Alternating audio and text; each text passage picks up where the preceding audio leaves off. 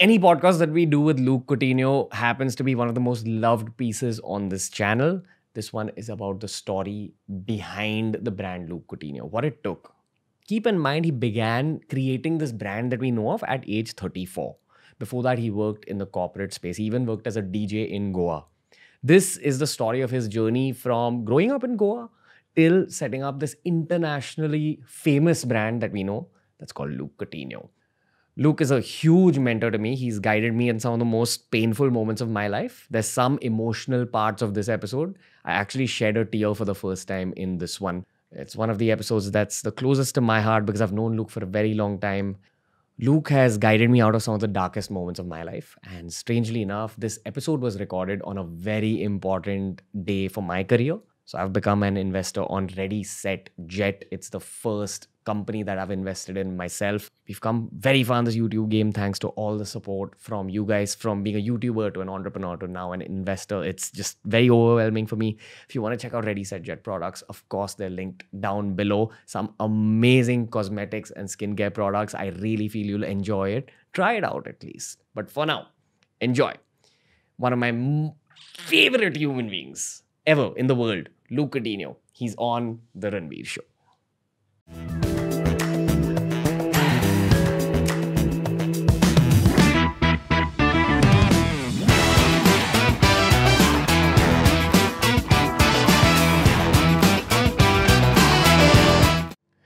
Luke Coutinho, I call you one of the all-stars of this show. Your episodes are always the most loved. A lot of people know about your knowledge. This one's a little more about the story. I know that your story is going to contain a lot of knowledge as well. So firstly, welcome back to the Ranveer show. It's good to see you, bro. Good to see you. So I think, before we started this show, we used to have this little inspiring interview series and you were one of my first picks for that. And you explained how you went from being a DJ to starting your own brand, which we all know now online.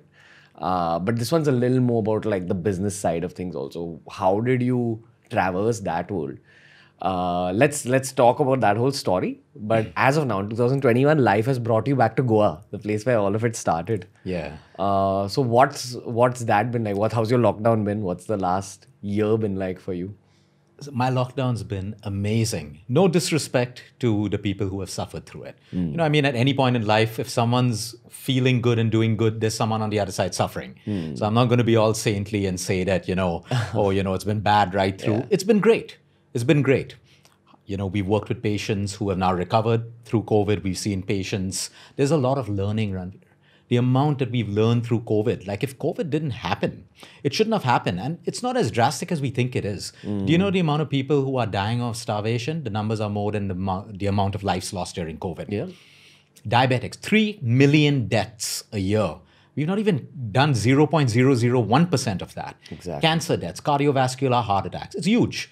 So, when the media shows us these numbers, it instills fear in us. But when you, when you segment it and break it down, the numbers are not as bad. I wish no one died from COVID. I wish it didn't exist, but it has. But what have we learned from it? Because, when something bad happens, we can wallow in self-pity. We can, be stuck over there. But the way I look at it is, what can we learn from this? And what has it shown us? The importance of vitamin D3, which has always been ignored.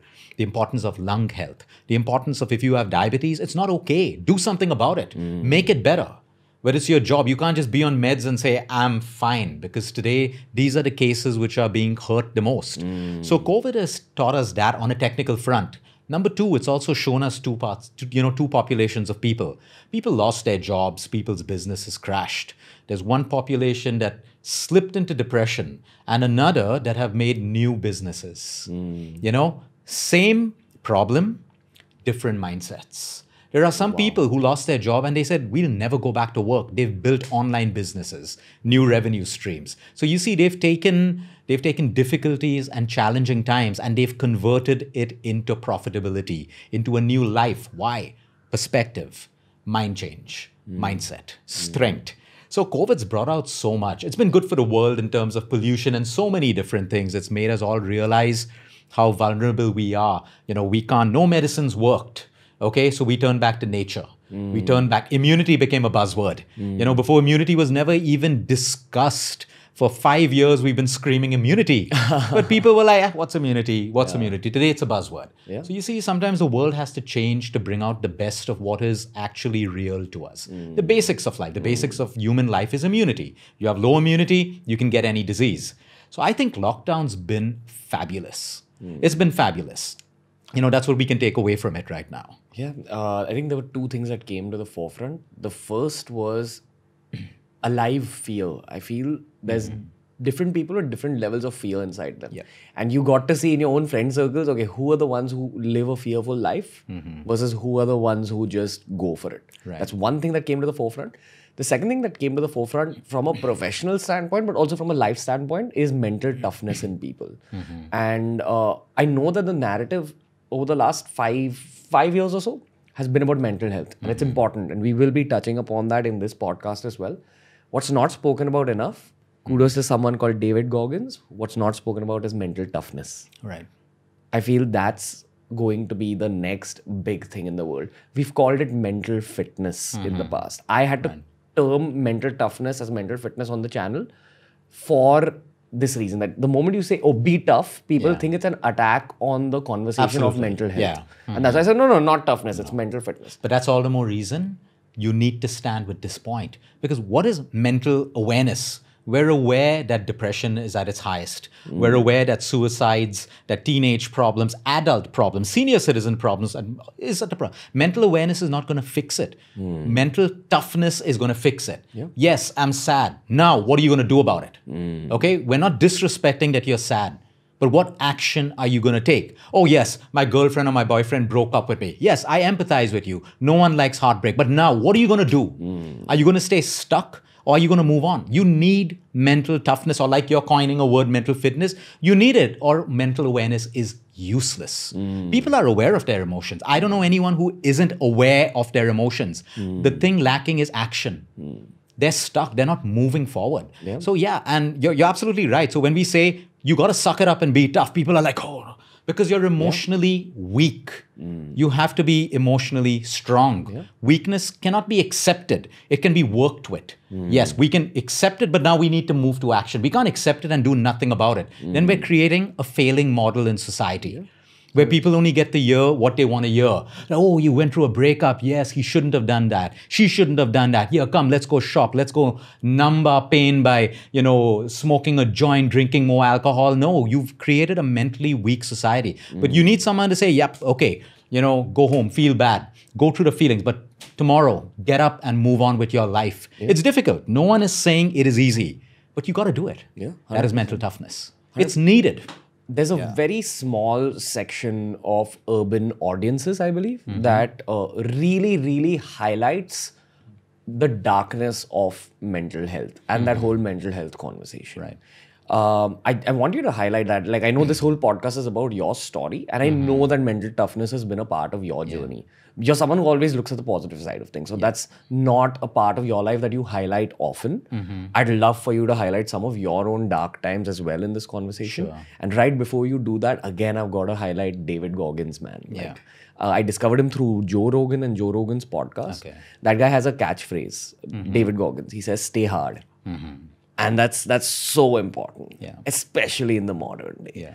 If you, I think before COVID or even during the lockdown, if you promoted the idea of mental toughness, you had this entire section of urban audiences coming at you and saying that. How dare you say that? But you know what? You know where all the problems are in? That urban audience. Emotionally weak and unstable. When I say this, I don't mean it in a disrespectful way. I'm here to correct a problem. I'm here, if I have a patient in front of me, the only thing I see is your recovery. If you are becoming an obstacle to it, it's my job to break it down. If you don't want to break it down, that's your part. I'm not going to force you. So all the people who come and say, oh no, you need to be compassionate. Yes, compassion and toughness go together. But you'll see all the problems when people attack you from a particular standpoint on social media. Those are the audiences that have the problem. You can see it right there. And then I see it and I know you're on the right path. Keep moving forward. So stay hard. Okay, it's a fantastic phrase. But, a lot of groups are going to say that's too, callous. That's too rough. But it's the truth. And most people want honesty and the truth. But you know where they fail, Ranveer? No one can take it. The biggest issue in relationships, I want honesty. but they can't take it when they get honesty. So you build up white lies, you build up walls because you want to satisfy your partner emotionally. Yeah. Whereas the easiest thing for a guy or girl is to be yourself and be honest. But the other party has to be able to take it. Yeah. So stay hard is great. But people have to see it in the perspective of, yes, we empathize you have a problem. We're not disregarding the pain you're going through. But you have to stay hard. That's the only way you stay afloat, right? So there's a lot of wisdom in that, for sure. Yeah. Speaking about online trolls or just trolls in general, doubters and haters in life, people only point out the negatives that they see within themselves. So if they feel something negative about themselves, like for example, the most common, I'm sure even you get this, because you're associated with the world of fitness, someone somewhere will be criticizing something about you, your knowledge or your body. But actually, somewhere deep within themselves, they're criticizing their own knowledge and their own body. They're projecting. Exactly. They're projecting their insecurities on you. And, trolls are basically, everyone tries to define trolls. They're cowards. And I'll tell you why. Again, coward is a word. Okay, and if someone tells me today, Luke, you behave like a coward. For me, I want to know what part of that behavior it was and change it, because I don't want to be a coward. So I'm taking it positively. But trolls, because they know they don't have to come face to face, they attack and they project. Now, face to face, they will never be able to project their insecurities on someone. So social media has given a platform to people to hide behind a screen and project. Yeah. Because if you want to give constructive criticism, you can still use the platform. But when someone's trolling, it's a very, very deeply rooted negative in them that they project. And a lot of people ask me, Ranveer, I'm sure you've gone through it. It affects us. Why? And it should affect us. You know why? Because the brain works on survival. Anything that threatens our peace, our happiness, our safety, the mind is on alert. So if you've ever noticed, I'm going through 500 comments of love and thing, but the mind will pick up that one troll and focus. And people say, oh, be strong, Luke, I'm trying to be strong. No, it's natural what's happening. Threat to survival, negative. Threat. The brain perceives it as a threat. Now, what you're going to do, it is up to you, whether you're going to take it on, ignore it, or whatever. But a lot of people feel, but why is it affecting me, Luke? I shouldn't. I'm meditating every day. It will affect you because your brain is focused on survival. Anything that's a threat, it will focus its attention on that. But all the other 300 comments of love and appreciation is not a threat.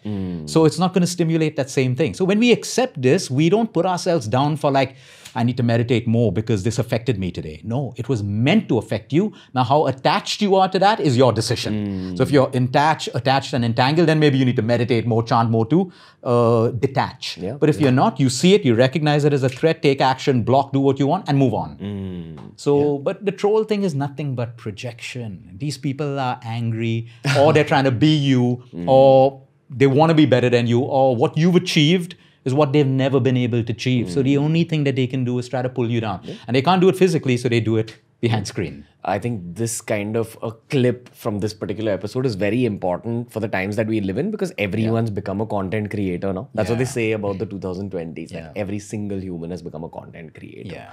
Man, I know you, I think for like 2-3 years now, maybe. And you've always guided me at some important junctures in my life.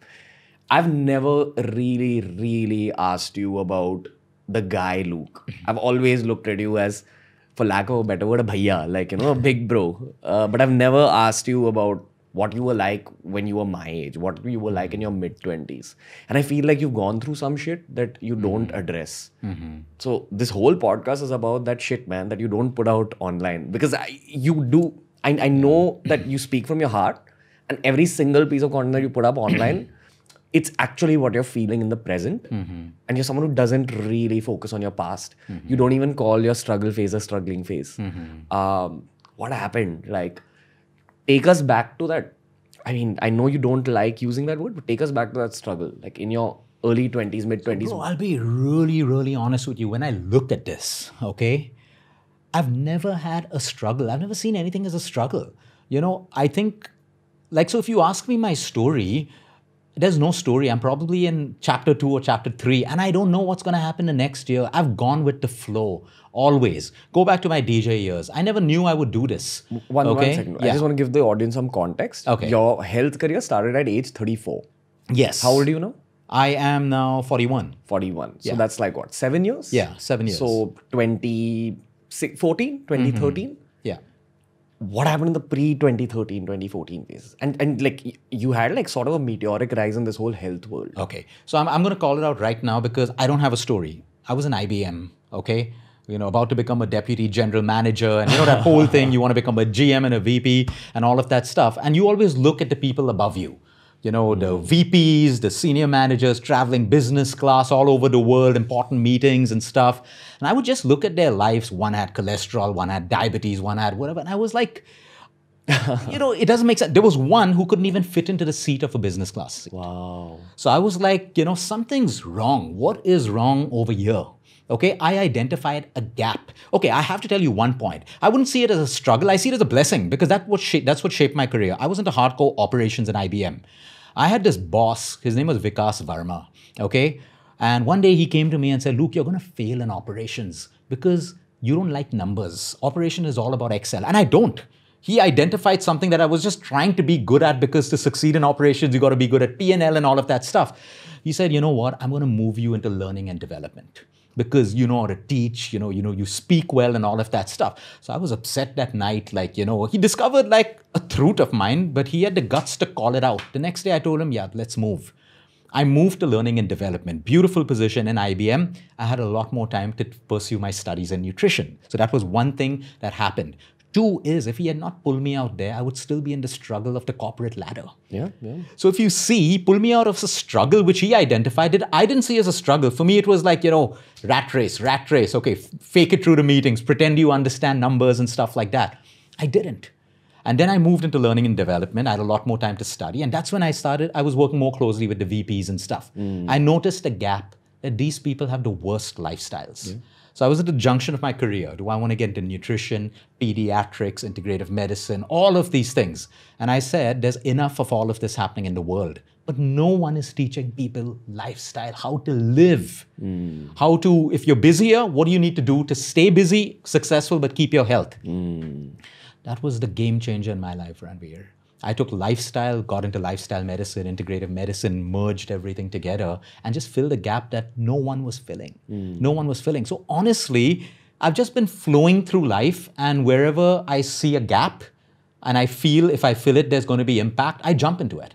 I don't even look to see what's going to happen and stuff. So 2 months, I started seeing patients and stuff and I said, when I was probably earning about 80,000 rupees at that time. And I said, okay, fine, plus PF, plus all of this. So when I hit 1 lakh in my client consults, that's the time I'll leave, okay? But one night I realized, why am I so fearful about this? I know I'm good. My clients are increasing. I'm changing their lives and stuff. I said, let me just resign and see what happens. Best decision of my life. From 1 lakh, it went up to like 10 lakhs the next month to 15 lakhs. It's just that fear. You got to overcome fear. Yeah. So I know I can't think of a story. I had a great childhood. I mean, everyone. I'm in a family where my parents fought, but we're not damaged because of that. I'm happy I saw that because I can relate to other families as well and realize that fighting is real. People are different. But what you can learn from that, my parents are still together. They learned to forgive. We're back as a family. We've grown up seeing forgiveness happen. Maybe that's where we low-key connect on a subconscious level. Cool. You didn't know that about me. I didn't know that about you nice. Until this point. But I have a exact reflective parallel journey to what you just said. Anyway, let's go on. Family, kids, brothers and sisters, we still fight. I'm in Goa for a year, staying with my parents. That's why I went back to Goa. Okay, now I left home at the age of 18 and I'm going back at 41 and staying with them. There are going to be differences, adjustments, staying. I fought with my dad several times over this 1 year, but by dinner time, we're fine. And it's so healthy, So I think there's so much learning. But you see today, that urban audience that you speak about, oh, there's a fight. Okay, let's get a therapist. Let's get a counselor. I mean, screw it. I no disrespect to counselors. Some people need it. But what are you doing to figure it out? So has the world projected a perfect family to you that doesn't fight? A perfect relationship where people don't go wrong? Yeah. That's the projection of the world. And that's where the suffering breeds from. Yeah. So a child today who has always been told that, oh, you're beautiful, you're the best. And they step out into the real world and people say, we don't give a fuck about you. You're no one. Yeah. And then they're like, I need a therapist.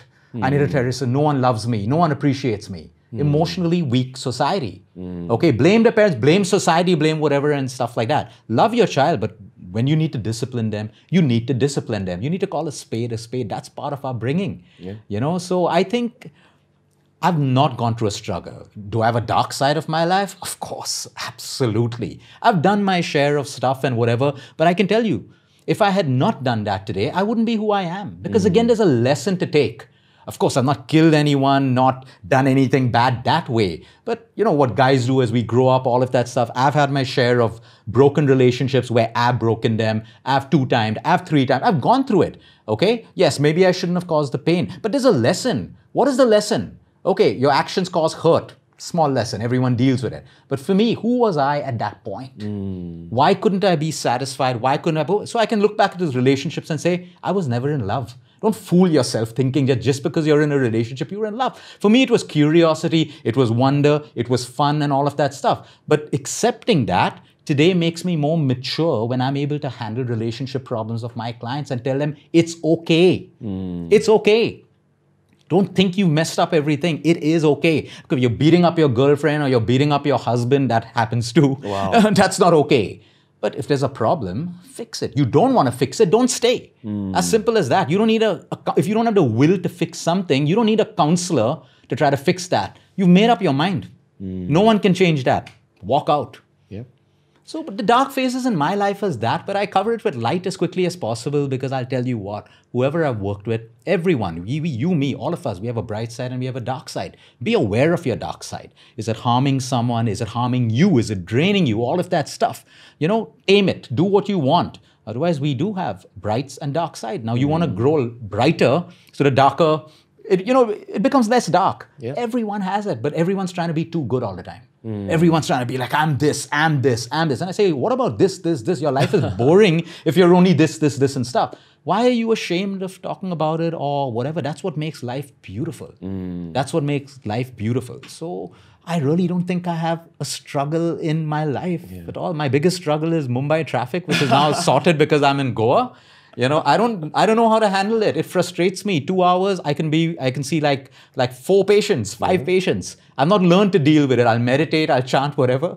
But it's fixed. I'm in Goa right now. I don't have a Mumbai traffic struggle right now. Well, my immediate solution for that problem in my life is I'm going to sit in my car and I'm going to make content. Like I'm just going to record myself doing something. That's the immediate solution. But you know, from everything you said, there's so many aspects I wish to highlight. There's a lot of people listening to this podcast right now who are like, yo, highlight the relationships part. I want to know more about Luke's relationships.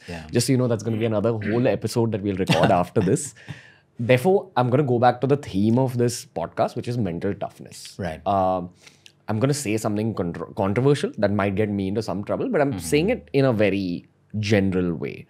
You highlighted this whole aspect of therapists and psychologists who've dedicated their entire life to helping people and their mental health issues. And I'm sure that they know about the human mind way deeper than people from other professions. Right. And correct me if I'm wrong, I'm asking you this question. I'm not making any statements. Do you believe that the human mind is limited enough for someone to take all aspects of it and put it inside a textbook? Because it's impossible. Yeah, I personally believe, especially with psychology students, I've spoken to a few students studying at Mumbai University. They're very arrogant about the stuff they read in their textbooks. For example, I know that there's a textbook in Mumbai University that actually just kind of calls meditation false. It calls meditation fake. That's not what Naval Ravikant says. That's not what Luke Coutinho says. That's not what my experiences have taught me. I've had some out-of-body experiences in meditation. I have seen my own mental health get better over time through consistent meditation. I've seen my mental toughness increase through meditation. And I feel that experience is the biggest teacher. Honestly, maybe that was my own subjective experience, but I don't believe that psychology textbooks completely encapsulate the human mind. And I have met some fantastic psychologists, some fantastic therapists who have learned through the experience of coaching or mentoring other people. I feel that that's what teaches them the most. But never limit your perspective on things because of the textbooks that you've read. So absolutely. Textbooks are guides. Let's go back to medical science, okay? Anatomy is my favorite subject, but it gives me information and knowledge on how your heart works. What will happen if your creat levels go up? What happens if you have plaque in your brain? You know, it's great as a benchmark, okay? Anatomy in a book. That's a book structure is right, everything is good. But you are constantly changing. Okay, just because anatomy says that a plaque will happen in the age groups of 50 to 60, okay, doesn't mean we start looking at it only when you're 50 to 60. It's a process that has started probably when you're 30 because you have low vitamin B12, you're sleep deprived. Example, that's where the book, it's great, but that's where it ends. Now for me, I want to know, how can I prevent that plaque from coming in your brain? So I'm going to look beyond that. But just because science isn't looking beyond that and they haven't put the pieces together doesn't mean you're wrong. So psychology, yes, there's a process, there's a book and all of that stuff. But your brain is constantly evolving and changing every second. Okay? How can you just take textbook knowledge and put it into a solution for your brain and your emotional problem?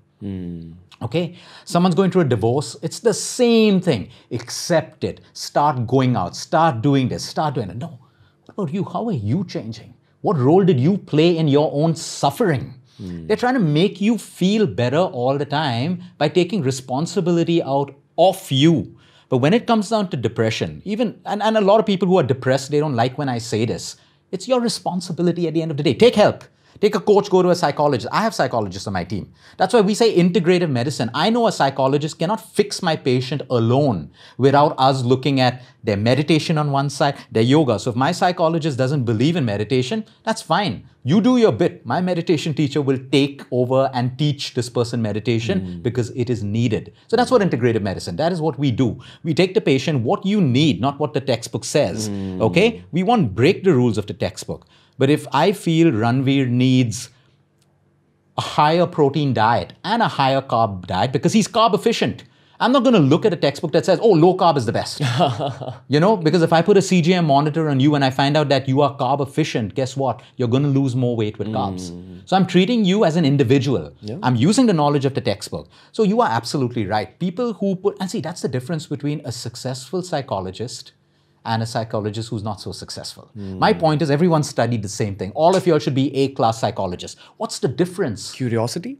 Curiosity and experience. One person goes beyond and uses experience and textbook knowledge. The other person who's probably not made it yet is still stuck in a textbook and is trying to fit the patient in a box in the textbook. Can never ever work that way. I always give the simple example. 100 A-plus doctors will pass out of Harvard and Yale Medical College every year. How many of them will make it as the most successful doctors? 2, 3, or 4. Why not 100?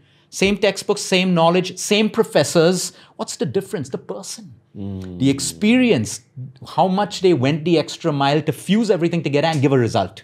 But those who are still stuck in this textbook writing articles about saturated fat is bad for you, like still articles coming out from leading institutes across the world. That's what I mean. They're textbook, bound. And that's the problem. So Luke, correct me if I'm wrong. Now this is from my fitness only days when I used to only create fitness content. I had to deep dive into fitness. And what I realized is that there's multiple schools of thought when it comes to fitness, some of which are extremely contradictory. Now, there's also multiple studies that back those multiple schools.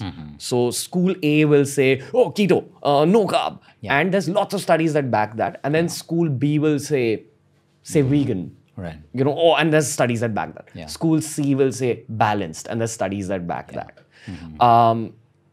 Studies are something that you can manipulate, right? Like you can change certain factors. Because that's what my learning was. When I deep dived into stuff, people used factors in those studies to come to conclusions which could easily be twisted. As in, they chose factors that were obviously more beneficial to the conclusion they wanted to reach. Absolutely. And that's why I realized that, you can't really rely on these fitness studies for the ultimate truth. And then the more I worked with clients, the more I met people like yourself, I realized that it's so subjective. What works for a particular mind or a particular body or a particular weight loss experience for someone or weight gain experience for someone is very subjective to the individual. And you can't say that, oh, there's a study that's come out, that's why I'm saying it. Oh, there's a book that's come out, that's why I'm saying it. But we have top fitness professionals. We have people who own fitness academies putting up stuff that only backs school A or school B or school C or school D, and their whole life becomes centered around that. And they're not willing to accept that the human body is different for everyone. And what you said about, that with integrative medicine, you have a team now. And the team approaches the same problem from 5 directions. Correct. Yeah. This is so much more a team sport where different experiences and different learnings come together and help that one person. Yeah. Because that one person has such a varied subjective experience versus only one person helping your patient and saying that, oh, I've studied this school A, so you've got to listen to school A. Yeah.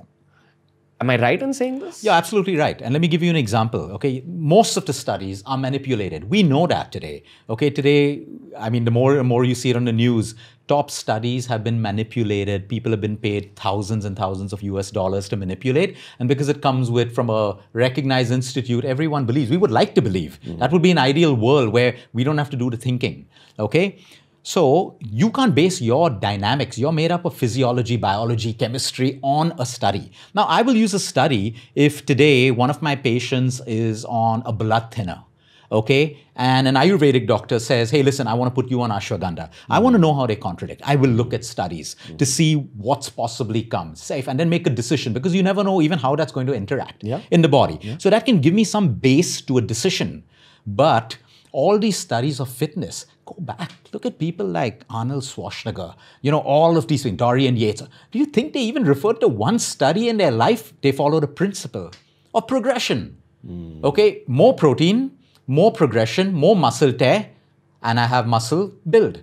A principle which they believed in and they went through this. Do you think at the start of Arnold Schwarzenegger's career, they even had as many studies as we have? You see, I've noticed another thing. A lot of people today, they're not connected inwards. They're scared to make a decision using their own logic and they don't want to think. So they hide behind studies. They go to extremes. Like I have nothing against vegans, carnivore, I don't know. But a lot of these people, it's a sense of identity for them. I'm vegan. I'm carnivore. I'm whatever. Be what you want. Stay calm. Is it working for you? Okay, don't say I'm vegan and then come to me and say I have this issue, I'm carnivore, and then come to say I have cholesterol issues.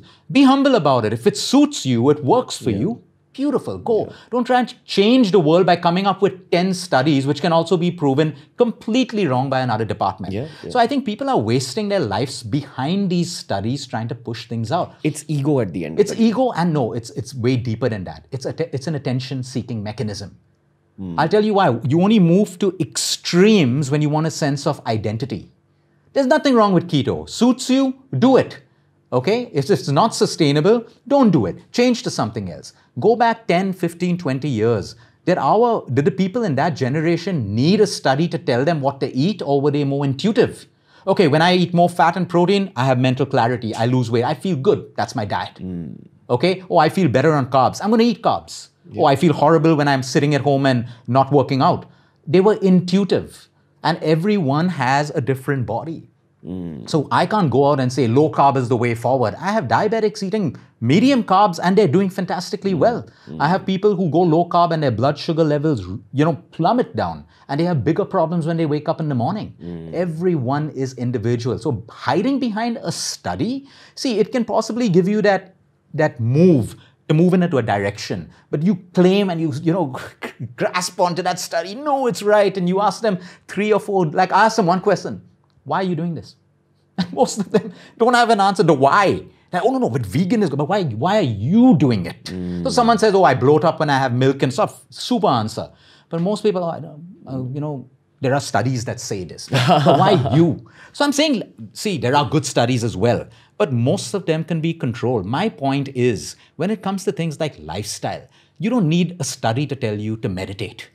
You don't need a study to tell you to do deep breathing exercises. This is common sense.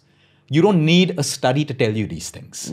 My point is, if you're connected inwards and you're listening, your body is talking to you all the time. Hey, what you ate didn't make me feel good, but you're going on eating the same stuff. Stupidity. And then you want to look at studies and go on to an extreme measure where the only change was you're overeating. You don't need an extreme change. You need to stop overeating. So I think we've lost that intuitive skill because that's unfortunately what social media and everything does, right? We're connected outwards. So we don't know how to connect in and rely on our own inner voice. Like, look, there's a breakup today, or a girl wants to break up with a boy, or a boy wants to break up with her. They have to speak to 10 friends for validation. My point is, what do you want to do? Oh, I don't know. How can you not know what you want to do? So that means you are going to base your entire relationship on 10 of your friends, their opinions. They're not facts. There's a big difference. What is your feeling? They need validation to even make a decision of whether I should see this boy or this girl or break up. And that's dangerous society. Yeah. That's very dangerous. Because people are going to change. Opinions are going to change. Facts stay the same. Yeah. So we have to lean more towards facts. So, you know what, man? Like, I was scanning some of Monk Entertainment's young talents. Now, there's these bunch of Mumbai kids, 18 years old, 19 years old. They came out with this little podcast. This guy called Dev Rayani and a friend of mine, Tanisha. Okay. They were 18. They are 18. And they are speaking about some really deep shit. I'm like, I didn't think like this when I was 18. And they say that, like these kids who are 18 years old, one of them was talking about the younger sister who's 13 years old. And they said that, oh, my 13-year-old sister is way more different than I am. She's even more intelligent, even deeper. She thinks differently at 13 than I did. A 13-year-old of 2021 is born in 2008, where Facebook was at its peak. Yeah. She was born into a world of social media. She was born into a world of information. So I feel that that generation is a double-edged sword.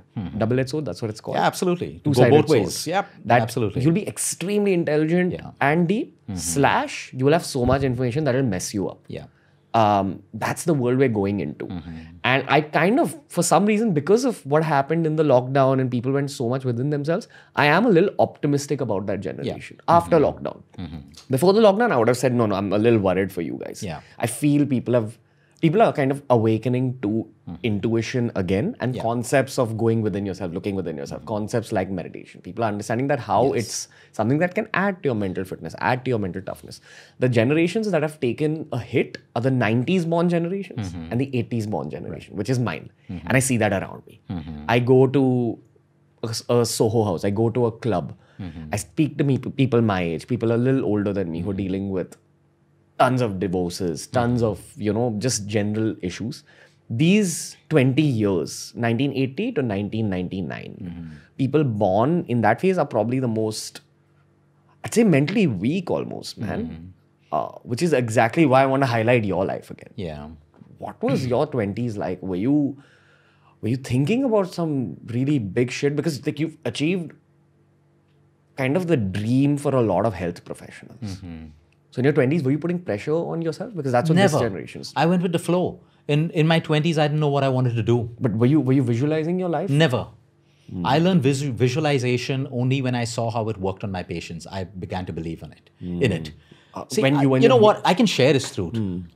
I wasn't a good student, and this is not negative self-talk. Okay, when I say that, I'm going to tell you why I wasn't a good student. I couldn't understand complication. I couldn't understand anything that was complicated. My brain could pick up things which were simple and, thrive on that. Okay? Which is true knowledge. Which is true knowledge. Okay? So I was really bad in math, physics, barely scraped through class, all of that stuff. So even when I moved into this field, everyone around me couldn't believe that I can talk like, medical science the way I do it today. I reflected on this. What changed in me? I wasn't aspiring for it. I didn't have this dream. I want to be this, health professional. Absolutely not. You know what I realized? And this is my truth. Because my brain can't see complication, I can look at the most complicated problem and my brain will try to simplify it so I can understand it. So you come with me with a ton of reports and a ton of symptoms, my brain is going to look for the simplest things that could have caused this and build on it. And that's my success. And people aren't willing to accept that their complicated problems can be that simple. All my complicated cases, I have medical doctors on my team today who say, Luke, the complicated cases are solved by the simplest solutions. For that, you got to be hard to accept the truth. So if I'm here to tell you today that your hormonal imbalance, not you, is because of sleep deprivation, I am telling you the truth. Now, you not wanting to believe it doesn't change the truth. So the people who believe it, they're like, Luke, my endometriosis has disappeared. I don't need surgery. Am I a genius? No. I just told you something which makes sense to me, which is the truth, which can also be backed by studies. Example, for the people who will want to study that, oh, I need to sleep well.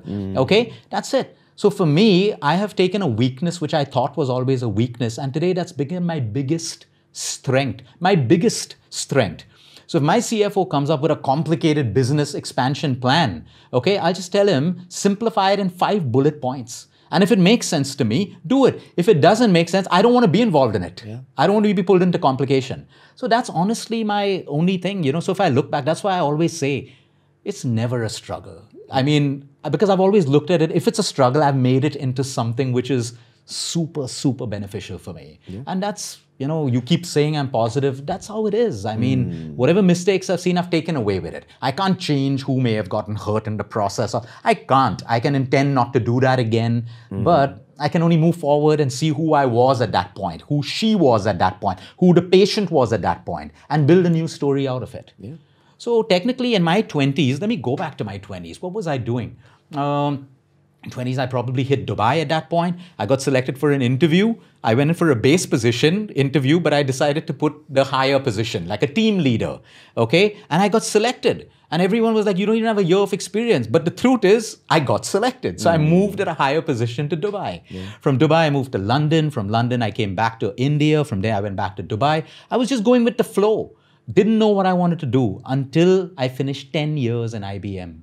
That's when life hit me. And I believe that if life hit me with this health professional in my 25s, I would have failed. I didn't have maturity, I didn't have drive and the want to make that my thing. So I believe life pushed me through this journey, which is zero regret. People say, Luke, what if you started this when you were 24? I said, I wouldn't be successful. I was not meant to do this at 24. There's a time and place for everyone in life. For everyone. And I grew up with my dad telling me that. He said, don't try to push your time before. There's a time and place. It is planned. It is written. You can't change that. You can't change certain things in life. And today, I wouldn't change anything in my past at all. Yeah. I wouldn't change anything. Yeah. I definitely want to ask you a lot about your business journey because I believe that the same mindset that you use to go this deep into the world of health, you have used it to some extent in your business career as well, in your professional life. But before that, I just want to highlight 3 things that I get from your journey. Yeah. The first is that you're a forever learner. That's the most absolutely basic. You never stop learning. Yeah. That's your biggest strength also. And I feel that that's something very underrated in the modern day because especially when you're in a scientific field like medicine or engineering, you're always told in college that if you want to make it big, you've got to learn a crazy amount. And that process of learning is kind of made fearful for a lot of kids. But when you actually get out in the real world and you begin your learning process, you realize, oh, it was just this? Yeah. I figured it out. Yeah. When, for example, if you think of Elon Musk, who's creating SpaceX, he taught himself rocket science. And on a podcast with Joe Rogan, he's explained rocket science in detail in simple words. That, okay, this is what you need. This is how I figured it out. And you realize that even something as complicated as rocket science is just about grit in that learning process. That's one thing I want to highlight about you. The second thing I want to highlight about you is probably something you don't give yourself enough credit for, which is maybe genetic, maybe due to childhood experiences. You're a great communicator. You're a great orator, which again is why you probably got selected as the team leader. Yeah. And the third thing is, again, it kind of highlights that learning process, but it's a quote of Steve Jobs that stayed with me all my life. So Steve Jobs said that this one quote changed his entire life. He says that the moment you realize that the entire world was created by people no smarter than yourself is where everything changes for you. Yeah.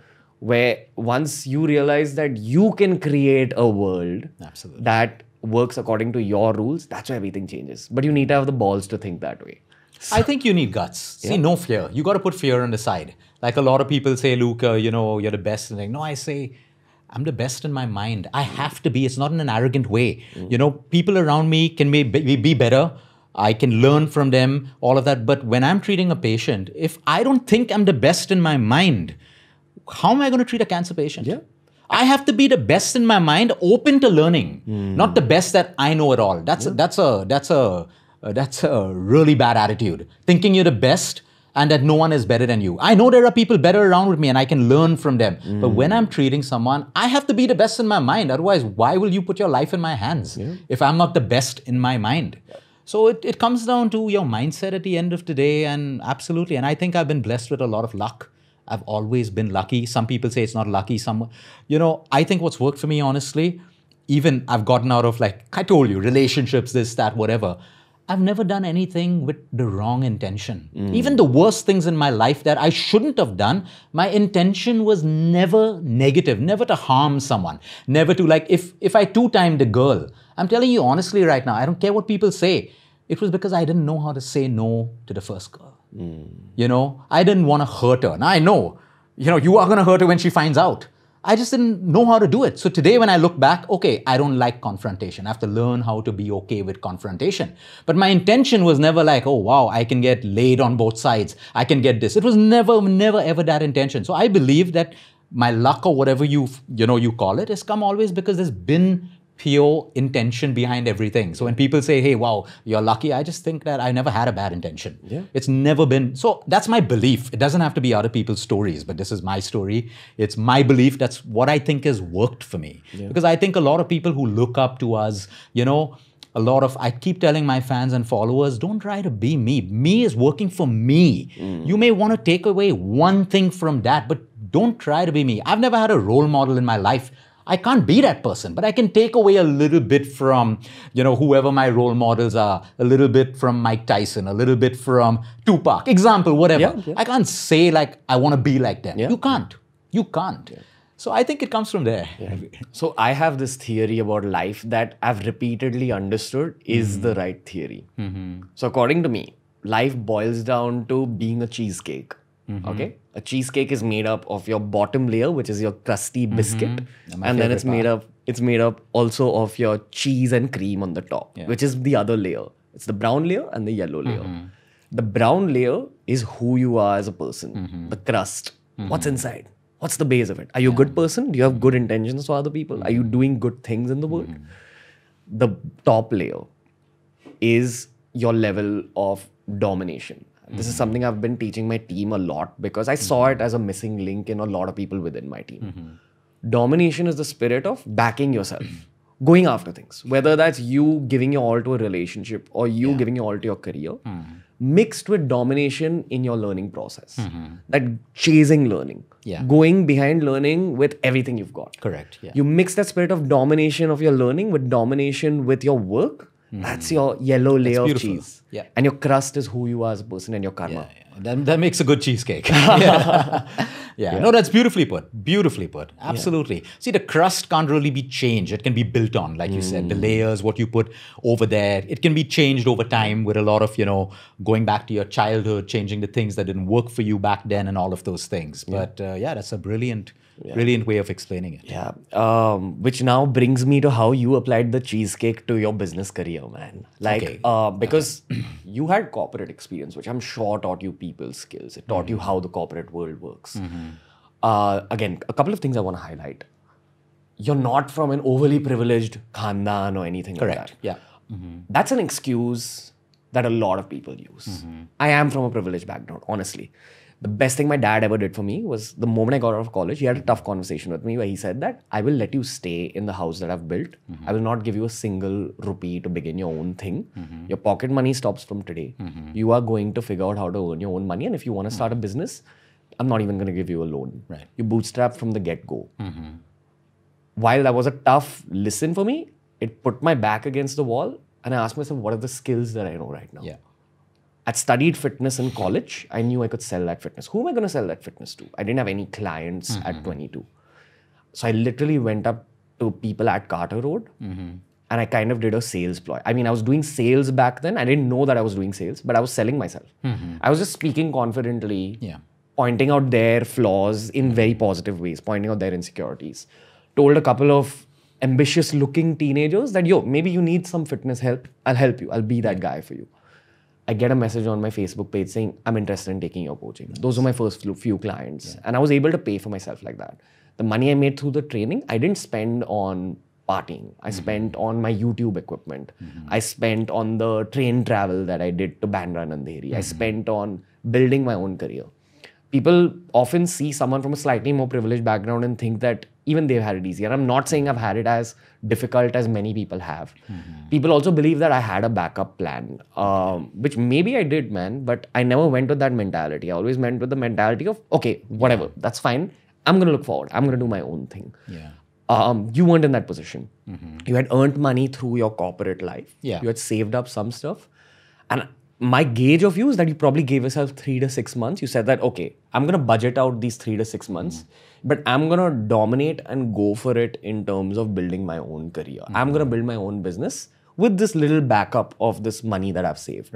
And then you backed your skills, you backed your learning process, you backed your sales skills, you backed your idea of preparing yourself.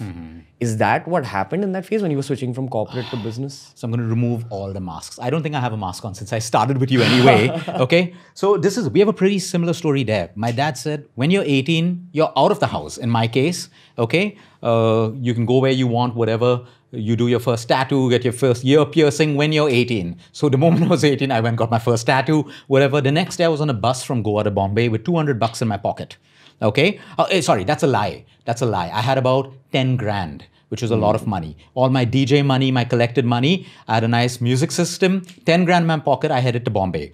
I was lucky. My mom had a place in Bandra, okay, which I got kicked out of 6 months later because my mom's brother was a priest and he wasn't too happy when he found like a chillam in his chalice in the cupboard and stuff. So I was kicked out, had to rent and stuff, but super journey, no regrets. It was like fun, okay? I worked in McDonald's. I was in IHM. Wow. I was in IHM. I got picked up on campus. So there was this whole management course for 6 months where you come, you work in all departments, clean toilets, do all of that stuff, and then you become a management trainee. Stipend was $500.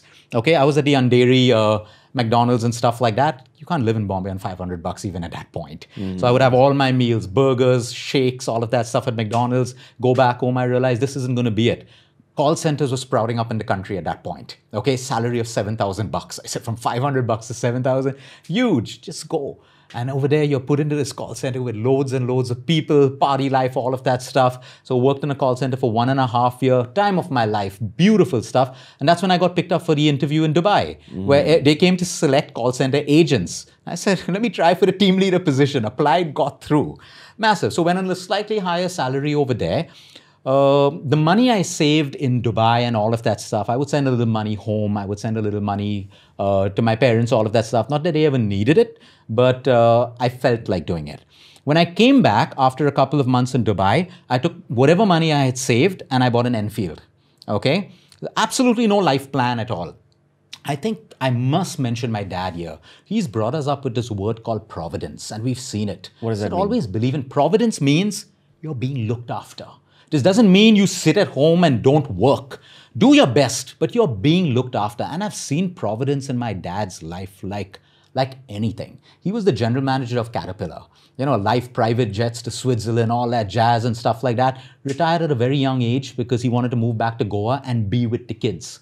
So all of that stuff, you know, he did that. He made his money, came back. We had a very, very mediocre, decent childhood and stuff like that. But he always told us, I will give you all the best education. After that, you're on your own because you have 6 siblings and I got to look after all of them.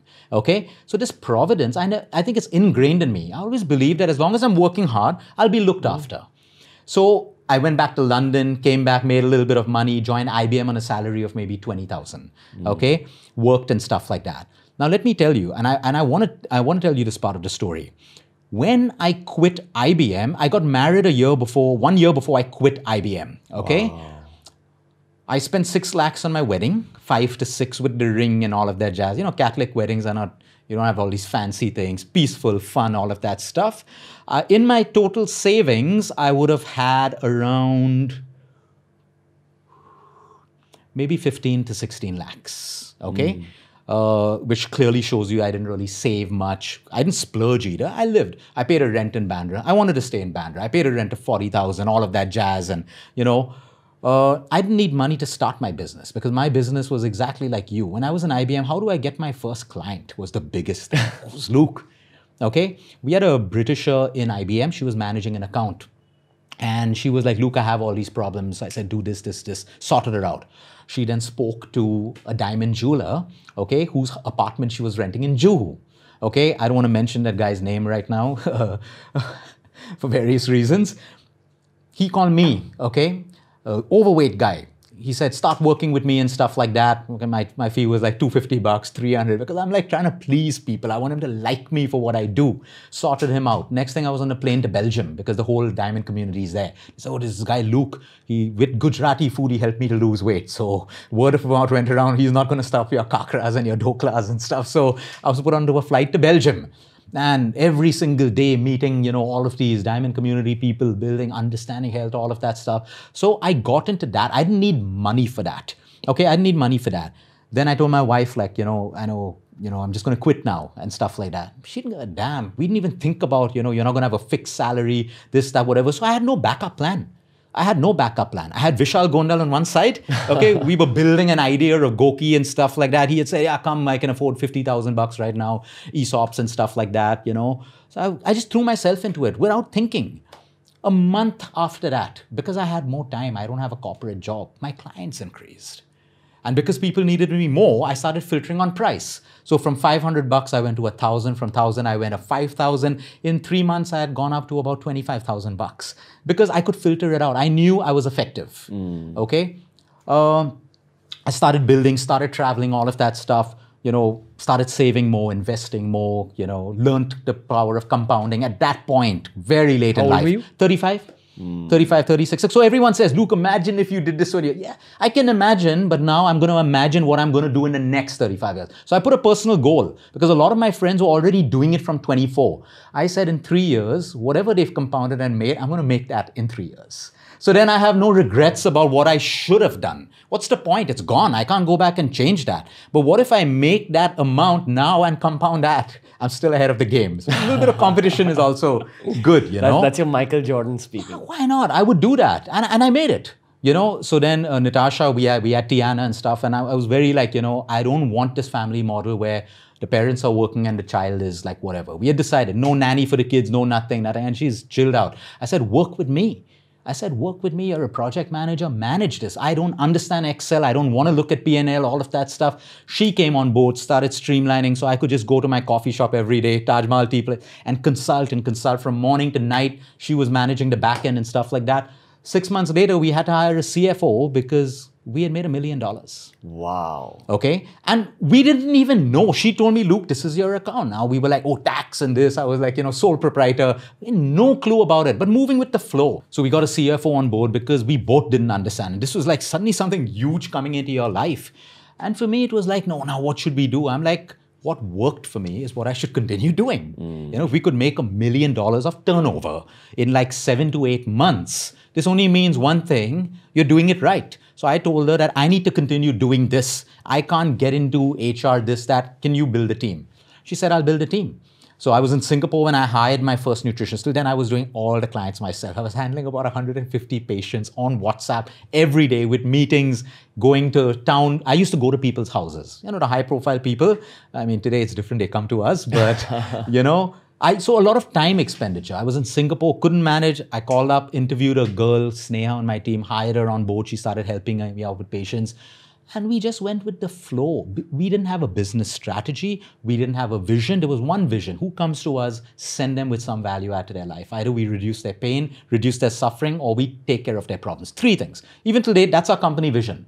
Reduce suffering, reduce pain. If we can put them in remission, heal them, great, do that together. By just focusing on the first 2, you achieve the third in most cases. That's been our company vision. So when the CFO came, okay, what's your 5-term plan? I said, I don't have a 5-term plan. I have a 24-hour plan. I have 15 patients tomorrow. That's my plan. And honestly, Ranveer, there is no story. When people project me today as an entrepreneur, I'm not. My only skill is what I do with my patients every single day. And since I can't do that now, training the rest of my team. So I'm either consulting or I'm either training because I need to make like 30, 40, 50 Lukes now to handle the kind of patients that we have. So I've never gotten involved in business and all of these things. I've stuck on my path. I can easily project myself today as an entrepreneur. I did this, I followed this. No, I did what was my gift. I used my gift. And by using, I'm a huge believer of this. All of us are given gifts in life. Everyone, all of us. If you don't use it, it'll be taken away from you. If you try, you're given a gift, but you try to be greedy and say, I don't want this, I want to take this and try to build this, it's going to be taken away, because everyone born is given a talent or some talents, which if we're lucky to find and use it, that is where the abundance comes from. Nothing else. You think people don't have my knowledge? There are people who are way more qualified. In fact, in my entire team, I'm the least qualified. I'm the least qualified in my team because I have registered dietitians, I have medical doctors. I'm integrative lifestyle medicine. Okay, now, by the way, we built an institute today. We're now recognized by Mumbai University. We're teaching people our skill. So the whole point is, I don't have a story.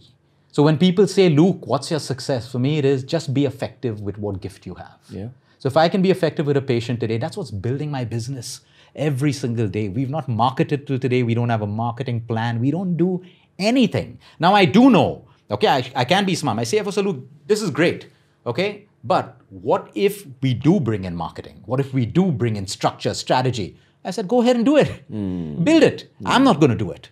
I don't have an interest in it. I don't have the bandwidth for it, and I don't have the passion to do it. You give me patience, that's my passion. So honestly, again, simplicity. Simplicity.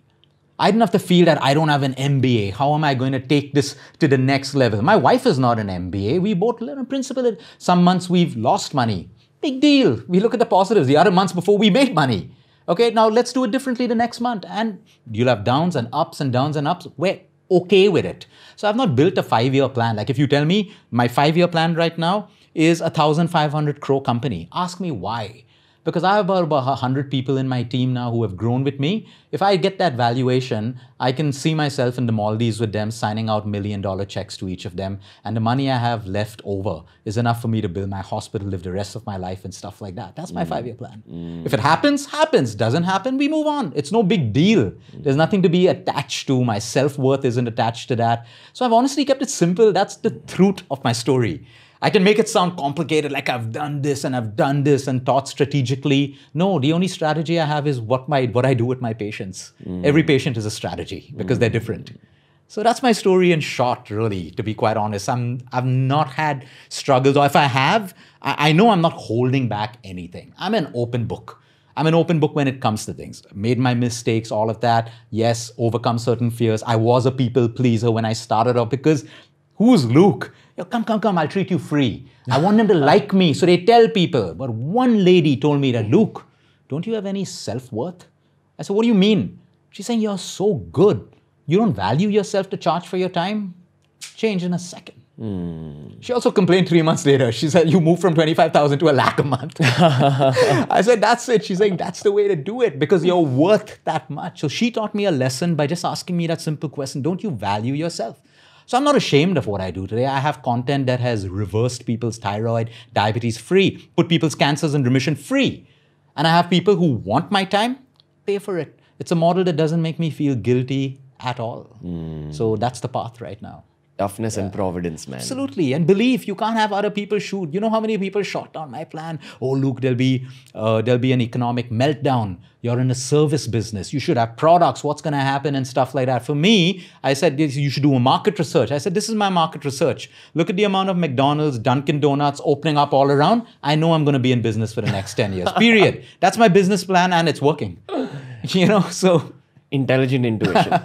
Because I can't understand anything more complicated than that. I get what you're saying. There's a few people I've met in my life who, when the first time I meet them, I feel a certain wave of, and I'm just trying to articulate this in the best way possible, but I feel a certain wave of freshness. And I also believe that if you are even slightly intuitive or if you're spiritually inclined, you become extremely perceptive towards what you feel when you meet somebody for the first time. True. They don't have to play a big role or a small role in your life. Just what's that feeling you get? And I remember that in my romantic relationships, often the ones where I felt very fiery the first time I met them, it ended fiery as well. And my deepest friendships, the first time I saw someone and I felt calm, that friendship or that relationship, it blossomed. Wow. I felt very calm when I met. Do you remember the first time we ever met? Yes, I did. At Goki? Yes, we met at Goki, but before that we met at Marine Drive. Remember, there was some run, a 10K run, and that's when Vishal introduced you to me and stuff, briefly. And then we met at Goki for a longer time. Yeah, where I spoke to you. Yeah. I don't know why, man. Like, I didn't know that you're going to help me as much as you did over the course of knowing you. But I felt this weird like freshness, which I again feel with some people. And my gauge of that is, this is something very personal that I'm saying on the podcast. But I'm deeply into the concept of God. I'm deeply into the concept of the universe. I don't talk about it often on the internet because I feel like it can be perceived with a certain preconceived notion. Oh, he's into God? What? He's an uncle? Oh, he's religious? Is he right wing? Is he left wing? I don't know. And usually this freshness that I feel from certain people, I always come to realize that they are the same. That they have they have an inclination towards the concept of God and the universe. Right. I want you to talk about that. That's something I've never spoken to you about, honestly. But you spoke about providence, right? Being taken care of. Do you feel it roots out of that place where you are conscious of that man in the sky just looking after you and throwing down some blessings? Like, what's that like? Because discovering God, discovering the universe is a pleasure you only experience once you put your body and your mind through it, man. What's your opinion on this? Yes, I believe in the universe. I believe in God. Now, which God that is, I'm not going to say Jesus is the best. I'm not going to talk about our religions. I'll talk about mine because this is about me, not, everyone's free to have their own views. Yes, why give it a name? I've been brought up in Christianity. I'm a Catholic, Jesus Christ. I have faith. I'll use his name in prayers, sometimes subconsciously, because maybe that's part of my childhood and stuff. Do you chant in your head subconsciously? Yes, we have our own mantras. We have our own prayers. I say them in the morning. I say them in the evening. Sometimes I say them mindlessly. Sometimes I say them with depth.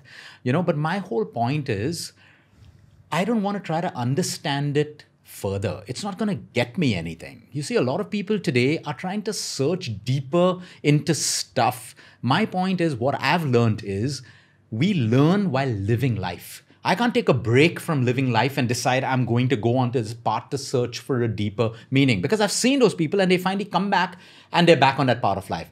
What if we find our deeper meaning or whether God is real or not while living life? Everything happens while we're living. So is there a God? Yes, absolutely. Do I believe in prayer? Absolutely. I've seen miracles happen with my patients who pray. I've seen someone with a brain tumor, a girl in Bandra who would never have the money to go through surgeries. And when she was given, what it would cost her at Leelavati Hospital for the surgery and stuff, she just went home, calm, whatever, said, I'll just go for Sunday Mass with faith and whatever and stuff. She doesn't have a tumor anymore today. Now, what can we say about that? Her belief, her faith, doesn't matter. I don't need to know what it is. I don't need a study to prove it. It works. It makes you feel good. She has faith. It's worked. I don't need science now to tell her whether it worked or not or whatever. Is prayer? My whole life has worked around prayer. My whole life, when I need help, I ask for it. If it comes to me, it's great. If it doesn't come to me, I know it's for a better reason. Everything I prayed for, there was a point in my career, I was in that cold call center phase, and at that point, Jet Airways was blooming, Emirates. So the biggest thing was like become an flight purser or an air hostess. That was like the fanciest life. You fly, you travel. And I lived in Chimbai. So as you come out of Chimbai, there's St. Andrew's Church. I would go there and kneel and pray every day. Please make me a flight purser. Please make me a flight purser. It never happened. I went for interviews. Jet Airways got kicked out because I couldn't speak Hindi. Emirates, they said, you have to come to Dubai for the interview. Didn't have money for my ticket, all of that stuff. Today, when I look back, I'm so happy it didn't happen. I mean, I have nothing against flight pursers and all, but for me, it was never the right thing. And I would ask, I'm praying so much. Why isn't it happening? So do I believe in God and mysteries, which is the universe? When people say there are mysteries in life, things people are scared to discuss that. They're easy to say, prove that God exists, or prove that the universe gives back, prove all of these things and stuff like that. Prove that it doesn't. Prove that it doesn't is one massive one. And look in the mirror. Explain you. Explain you from a cell to what you are right now. Can your science explain that? Can medical science explain that? No. Can medical science explain the composition of breast milk and how perfect the composition is? And how did the body make it? No. So let's agree there are some things in life which is beyond human intelligence. Whether that force is from the universe, God, whatever. Your choice. Your choice. But absolutely. Am I God-fearing? I wouldn't say I am, because there are many things I've done where if you were God-fearing, you wouldn't do it.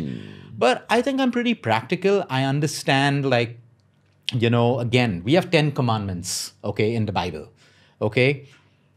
There are so many people who follow the 10 commandments, okay? And there are so many people who don't, who may break them. There's no data showing us that the people who have broken the 10 commandments are the ones suffering. There are people who are doing everything. Suffering is way beyond just your faith in God. It's beyond just these things. It's unexplained. Like, you prayed all your life. Why have you gotten sick? Okay, I know a priest who has gotten cancer, and he asks me, saying, Luke, I've served God my entire life. What do I tell him? Hey, this is part of your plan. What are you going to learn from it? It's part of your plan. Why are you seeing it as a negative? Just because cancer is a negative term. Yeah, I wish you didn't have it. You wish you didn't have it. But why don't you consider it in your path, like when you preach to us that suffering is a part of life? Maybe this is your journey that you're going. We have to change perspectives of how we see it. But yeah, there is a higher force, no doubt. The universe. Where has all this come? Like, I'm telling you a story today which goes against everything that leadership teaches you, MBAs teach you, strategy teaches you, and yes, grace of God, built a successful business, have a great team and all of that stuff without doing anything that the books say that's how success is defined. Where's that come from? My intelligence? No, I've just admitted on your show that I was a poor student. I don't understand complication. Where's it come from? A higher force. Maybe I'm doing something right. Maybe my intentions are good. Maybe I believe in something with faith, and I'm getting back from the universe. If I'm going to sit here today and visualize money coming into my account, tried it all, The Secret, all of that stuff. Life is trying to show me that, hey, you've already got what you need in terms of, what the mechanism is. You're effective with your patient. Abundance comes in 10 times more than what you're doing sitting and saying, I want 5 crores, I want 10 crores and stuff like that. So you see, again, The Secret or whatever, great books. But if you try to go by textbook knowledge again, everyone right now should have attracted everything, right? But why not? Everyone's understood the concept. It's alignment. It's how you take that and align. Most people, Ranveer, when I ask them, say if you ask me to explain manifestation in 2 words, which I know works because I have a multiple sclerosis patient who visualized coming to see me in Reset 1 year later, walking. She was in a wheelchair when she came to previous. She came walking with a walking stick. Diet plan, all of that, what worked for me? Visualize. I saw myself pressing the lift button, getting in, walking to you, and stuff like that. She's saying that's the thing I visualize every single day. So manifestation is 2 things. 1, know crystal clear what you want. There cannot be I want to be rich. What is rich to you? Is it money? Is it a BMW? Is it a yacht? Is it family? Is it love in your relationship? You have to be so crystal clear, and then you got to start feeling like you're already getting it. So that's it. In the most simple way, visualization, manifestation is crystal clear goal. So when I ask people who are struggling in their relationships, so what kind of guy do you want? I want a hardworking guy. That's not crystal clear. You can get a hardworking guy who beats you up every day. You can get a hardworking guy who's on drugs and alcohol. You have to be so crystal clear about what you want and then start living it like you've got it. Like, how will I feel when I've got this partner? How will I feel when I have $1 million in my account? But you see, most people are accumulating and not feeling it. That's when it becomes ingratitude and the cycle breaks. So if you ask me, these things are real. My entire life is built. I told you I never visualized till the age of 34 or 35. When I started seeing the power of this, today it's like everything in my life is visualized. Every single thing in my life is visualized because I have a crystal clear vision of what I want. And the things that I don't get, when I reflect, why didn't I get this? I wasn't sure about what I wanted. I just said, I want to be, traveling the world, doing this. No, I want to be traveling to New York, London, Dubai, Vietnam, crystal clear. And how am I going to be when I land in Vietnam and I have like 100 patients waiting for me? How am I going to be? When I changed that, I started living the dream. Every 3 months, New York, London, Dubai, Singapore, going towards a wait list of patients. Yeah. Crystal clear. All I did was change I didn't have to change anything. I didn't study more to make that dream happen. I had the skills. I just didn't have clarity of thought. So God, of course, I believe. Absolutely. The power of prayer, unbelievable to whoever you're praying to. If you really break down prayer, it cannot work without faith and belief. So today, Ranveer, if you're praying to the universe, you're embracing a tree or whatever it is with faith and belief. Again, it's intention connected with thought, clarity, and the feeling that you are going to get it. That's faith and belief. That could be prayer without even mentioning religion. without anything. We know so many people who chant prayers all the time, mindlessly, but yet they're so worried. They come, Luke, I'm at Sunday Mass every day. I go to the temple 5 times. I do 5 times of prayer during the day and stuff like that and whatever. And they're so stressed and anxious. I say, if you're praying so much, what happened to faith and belief? You're supposed to surrender your problems. How can you pray and you're still trying to micromanage your problems? Anxiety, you're not praying the right way. So don't blame prayer. Blame the process with what you're doing it. That's the whole point. When people say, Luke, you're not stressed. How can I be stressed about something I cannot control? What am I gaining out of it? I have to surrender it.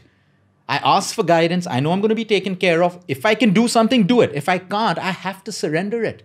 But trying to control something that you can't is the most, I think it's a drain of energy, and it's something that you can never achieve, never ever achieve. So we have to know clarity. I can control this. I can't control this. What I can't control, am I 100% sure I cannot do anything about it? You can't do anything about it. Surrender. Let me give you an example. A patient. You have a patient who's dying. Okay? There are certain things that you cannot do. But what's the one thing I can do? Get the family together.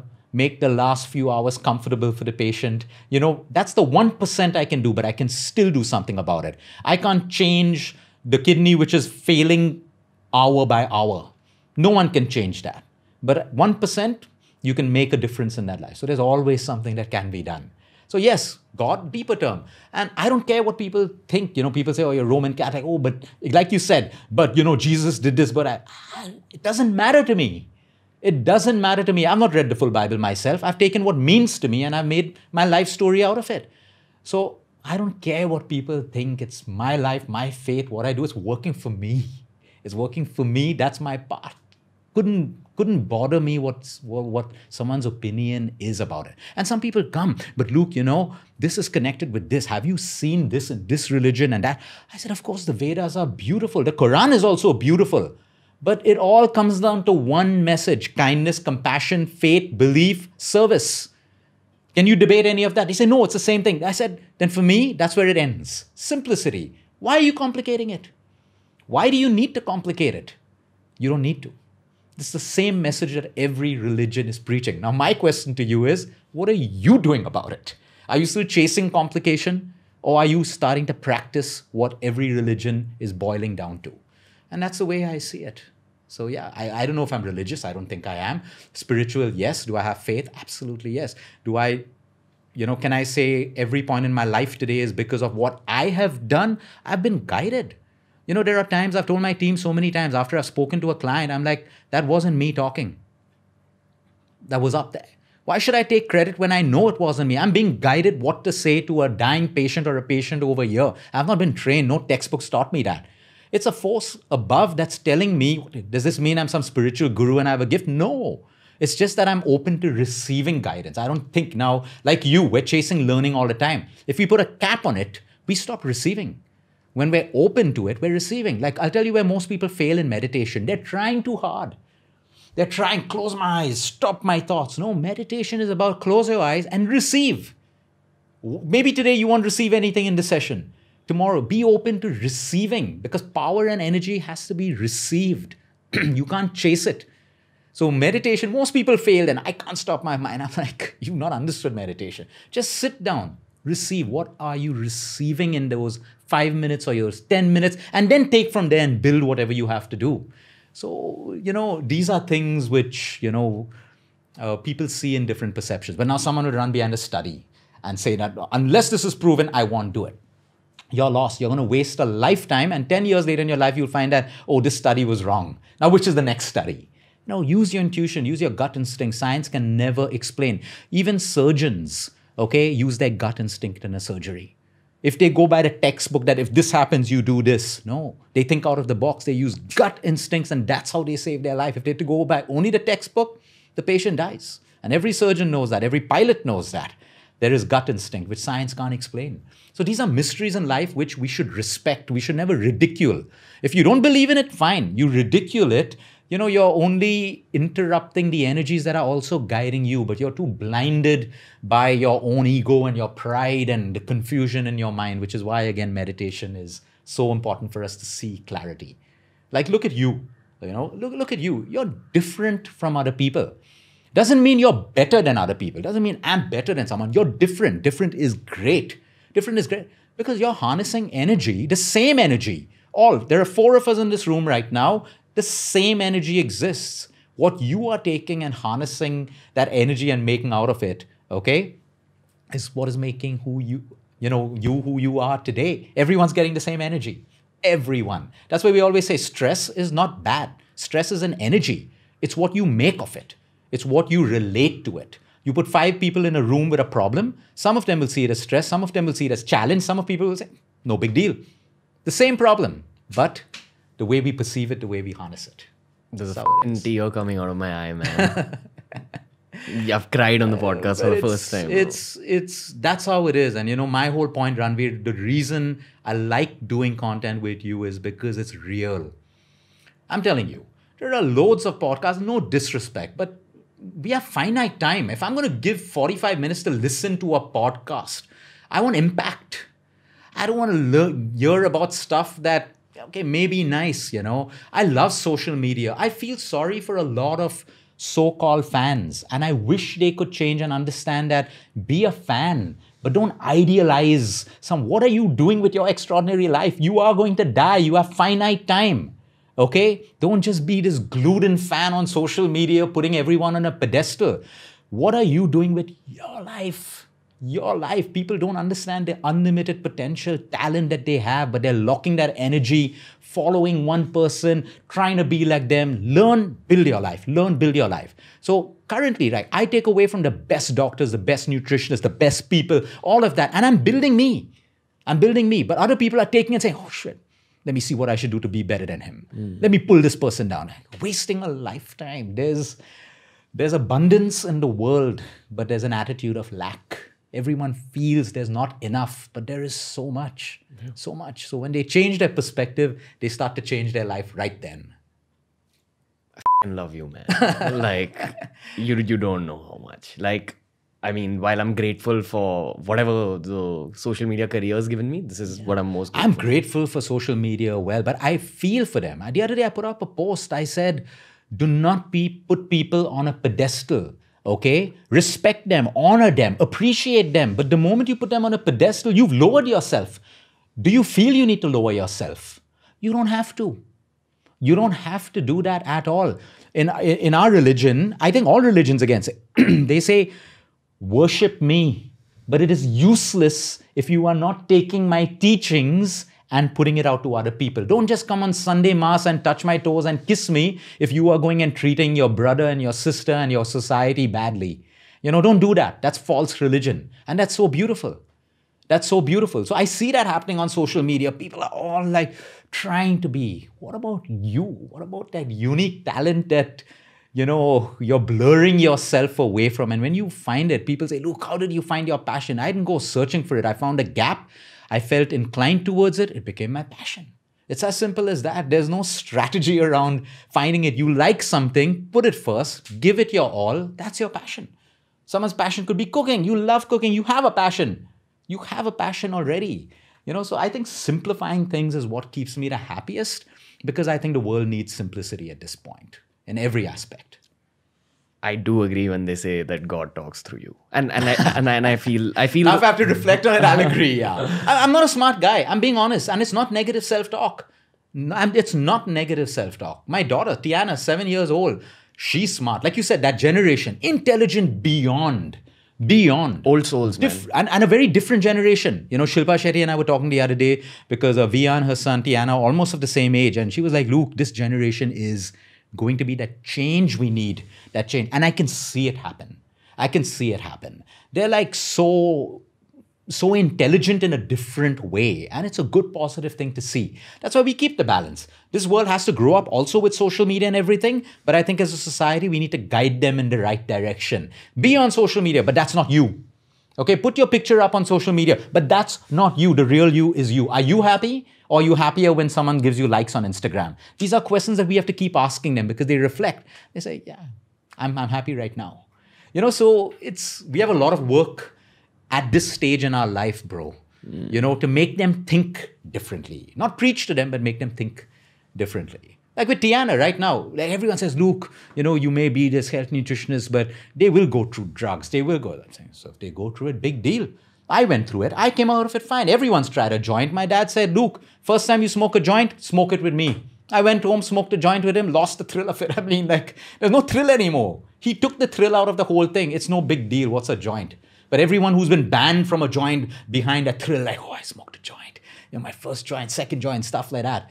So I go up to Tia and I say, come on, let's go out. Let's go to a shop today. Let's buy some cigarettes and smoke. She'll say, Daddy, smoking isn't good for you. And I say, no, come on, it's the cool thing. If you and I want to be cool, let's smoke a cigarette. From the age of 5, I've been doing these things with her role plays and models. Now, I'm not saying it's foolproof. Tomorrow she goes and tries a cigarette. I do know she will try it. And I'm okay. I'm happy if she tries. But I know she will not continue the process. Because it's in her subconscious mind right now. So we can only do the best we can. The best we can. We can't, everything we do cannot be foolproof at all and stuff like that. So I'm experimenting with her. She's my daughter. Before I preach to the world, I'm going to make it work the way I want to do it. I'll give you another example with Tiana. When she was about to turn 2, all the parents around were, oh, Luke, be ready for the terrible 2s, the tantrum 3s. For me, it didn't make sense. I'm like, this can't be normal. And in my mind, that may be your story. It doesn't have to be my daughter's story and stuff like that. Till date, Tiana's 7, I remember one tantrum for something stupid. Natasha, maybe about 3-4 tantrums and stuff. Otherwise, it's been a brilliant part. Now, if we had succumbed our thinking to what everyone said, we're manifesting it. Oh, be ready. Oh, she's throwing a tantrum. But we went in with an energy that this doesn't have to be our child. So when everyone out there saying, oh, the terrible teens will come, and all these parents are, my child, you're inviting all of that stuff. That doesn't have to be your kid. It doesn't have to be your kid. Why are you inviting that? Why are you manifesting something which is someone else's story in your life? It doesn't have to be that way. Your story can be different. And how many teenagers are there out there who are stable, who have made lives like you and careers? They exist, right? So those people's thinking are their stories which they're trying to project on someone else. And if you're not strong enough, you'll become a victim of their projection. But if you're strong enough, like, that's your story. Mine can be different. And so even if my daughter enters a terrible teen, I'll deal with it at that point. But I'm not going to start thinking now of a problem that may never exist, is my point. Simplicity. Stay away from anxiety, which is not required. Man, so my body's shaking right now. And I'm not exaggerating, man. Like, this is just some magic that you've thrown into this content piece. Like, it's crazy. And, like, just the fact that I get to be a part of this thing with you. Oh, bro, just throwing questions at you. Yeah. Man, this is the joy of podcasting, honestly. Like, that people don't understand on that side of the camera. And I hope that if someone's listening to this in 2031 or 41, they should know that in 2021, something happened in this room. Which brings me to the last portion of this particular episode. I need a break. I need to find my words. But it brings me to the last part of this episode, which is questions from our Twitterverse, man. Again, listeners of this podcast know that I've not entered a zone like that. My voice is shaking. Okay. Tushar Vyas asks, where do you get your tattoo inspiration from? I'd love to know this. Inspiration. Because, okay, I'll tell you, the first time I ever got a tattoo, I got it in a painful part of my existence. Okay. I don't know if that's the case for you. Yeah. But it gives me strength every day. I heard The Rock say this about his own tattoos. He said that there's a certain cultural trait in Maori culture and Samoan culture where they associate tattoos with strength and moments of their life and their own warrior spirit. I don't know how much of that is true and how much of that is truly spiritual, but what I do know is that you make your life spiritual or non-spiritual through your experiences and your thoughts. True. And there's a lot of positivity I attach to my tattoos. So I'd love to know some of yours. So I grew up in Goa during the hippie time, okay? Yeah. And I was always fascinated with these people, white skin, beautiful artwork, okay? My dad would appreciate paintings, okay? And I would appreciate body art. There was this one phase where I would go around and see anyone with a tattoo, which was very rare at that point. Like, Indians having tattoos were very rare, foreigners. And I would say, can I please click a picture of yours? Tell me the story behind your tattoo. And everyone had this fabulous story about why, what. Some of them pain-related, some of them going through dark phases of their life. Some of them for strength. Some of them were like, I just wanted to be different. different stories and stuff. So for me, I was like, when I get a tattoo, it's going to be, on this arm and that arm and stuff. So I went and told my dad, he said, do what you want when you earn your own money and you're 18 years old. So like I said earlier in the podcast, the moment I was 18, I went and got my second tattoo. It grew into an addiction. So I said, I'll have my own body art on me because I don't appreciate paintings and stuff like that. I can't figure out all of that stuff. But I said, I want my own art to be with me, not hanging on a wall. So that got through it. Anything that was good in my life at that point or symbolized something, I did it. So in the yoga phase, I got a little bit of a, yoga tattoo. In my rave party days, I got a whole psychedelic arm with aliens and stars, abstract on one part and stuff. Zero regrets. Absolutely. Not spiritual at all. Not to stand out, show off, all of that stuff. It's something personal to me. I used to feel good having that ink and stuff like that on me. Is there any inspiration you get from one particular piece? No. So I have this in Hebrew, which is dreamer. I have this in, only God can judge me. So that's very, very close to my heart. Like none of us can judge anyone. None of us. Only God can judge us. The universe can judge us. So that's something which is very inspirational to me. Also, sometimes when my mind goes into judging someone and stuff like that, like, nope, you can't judge that person. That's God's job. Your job is to do what you need to do. So yeah, that's one inspirational part and stuff. Yeah. Will I do another tattoo right now? I think I'm out of the phase, but it doesn't mean I may not do it. Yeah, I don't know. I kept a small part on my back, which is free. And I want Tiana to draw what she wants. Like whatever, it's crooked and stuff like that. And I want to get that tattooed. So it's like raw art of hers on my body. So I'll probably do that at some point, Just waiting for her skills to get a little bit better, a little bit out of whatever now, but yeah. Man. Oh, this is a nice one. So Umang Kelani asks, describe the two parts of his life. Okay, Luke, describe the two parts of your life in one word each before getting into the world of health and after getting into the world of health. I think it would be clueless to clued in. You think just health does that to you? Yeah, I'm clued into my purpose now, right? Before that, I was clueless. I was happy.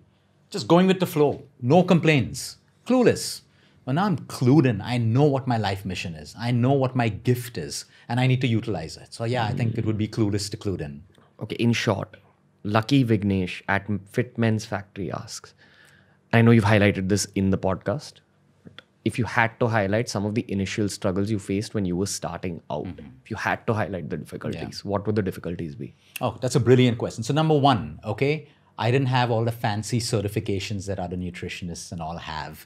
I had my basic IHM where nutrition is a subject. Of course, it's a proper 3-year course, all of that stuff. I had my GCTA. So the first thing people would shoot you down, especially when you were growing, like, oh, you don't have these qualifications. You're not a registered dietitian, all of that. So I had to go through that struggle, go through that. And in my mind is one day I will build my own institute that teaches you my way of thinking. And we've done it today and affiliated. So that was a struggle for sure.